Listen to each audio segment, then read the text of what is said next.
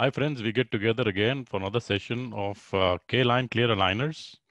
And this time we're talking about composite button fabrication and their utility. So by now, I'm very sure that you've already taken the plunge into the aligner world. And since you have taken the plunge, it is very important that you learn the nitty-gritty, how to improve your treatment and make it better as an experience for your patient. So the plunge is the most important part. And of course, you need to upgrade your knowledge. So remember that composite buttons are it's simple to fabricate and very important for your treatment. Also, this particular method that I'm utilizing or demonstrating here has been published in 2007 in the Journal of Clinical Orthodontics. They use separators, whereas I advocate the use of modules, the normal modules that you use to put the wire in place over the bracket. So all you need to do is do a oral prophylaxis, etch the area and place the module on top after placing the primer. You might or might not light cure this primer, but it is very important that it is placed and the right kind of flowable composite is used. Yes, the best part about using the flowable composite is that we have it in our all our practices and we have it in all the possible shades that you want, and this really matches it. Once you have done the etch and primer placement and the module, just fill the space between the module on the edge surface with flowable composite. So you will see the way it is shown on the right side, and then all you need to do is light cure it.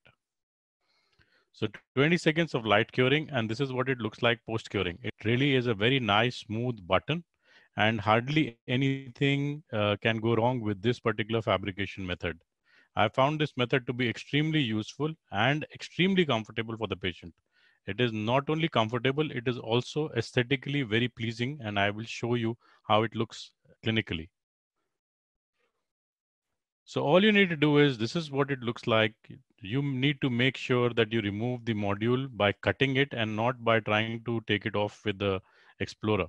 So always cut the module to remove it because it is still a delicate thing, and it gets sometimes very nicely entrenched, even though it is a physical bond, but it still gets nicely embedded with the flowable composite. The flowable composite usually flows below as well as above it partially, so it's always easier to just cut it off. So it's a very simple button, and you can make out that it actually matches so well with the tooth color that it is very difficult to make out if anything actually exists there. So this is something very, very simple and very, very clinically useful. And also notice that there is an air bubble where we want that canine to extrude. So that is the important part. So always have a good communication with the lab and tell them exactly what you're planning in your case so that they can accordingly plan your case well. If your case is well planned, aligners can rarely go wrong. You can also use this kind of a button, which is come with the free preformed molds that you get. And these molds are very easily available. Even they are available with Digital 32 Dental Solutions Private Limited. You can order them from there or any of your local dental dealers. So it's a very simple process. Again, you fill this mold, this mold that you see on your left side, and you fill it up with composite. Again, the procedure remains the same: etch, bond, and then place the mold on top, light cure it, and the mold is made of a kind of a elasticy material, so it will come off and it can be reused. But always remember that you need to sterilize the whole thing before you actually reuse these kind of things. Once it goes in the patient's mouth, it is expected that you have to follow the sterilization protocols.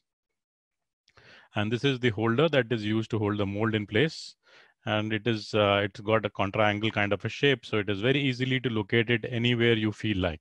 So there is no problem using this mold, but these molds are generally larger in size as compared to what we can make with the module. So the module, I prefer the module buttons primarily because they are nice and small and relatively aesthetic. So you need, this is the armamentarium that you need. You need the retractor, the primer, the etch, and the composite, and of course the light curing unit. So always remember, very simple procedure and clinically very useful as a tip. And you can also use this in conventional orthodontics, need not be just clear aligners. Now let's see how you can utilize these things in clinically. It is the extrusive movement is the most difficult movement for any aligner to produce, and this button actually aids in this kind of a movement. So we had this case wherein the canine had to be extruded, and everybody said that this is not possible because the patient was going out of town. And you can make out that two buttons were put on the lower premolars and lower canine, and the upper canine was just given like a red elastic. This red elastic is not really red. It will actually be transparent, but just for the photograph, you can see that it is red. And this case was actually contributed by one of my dear friends, Dr. Nupur Verma, who practices in Kurukshetra in Haryana.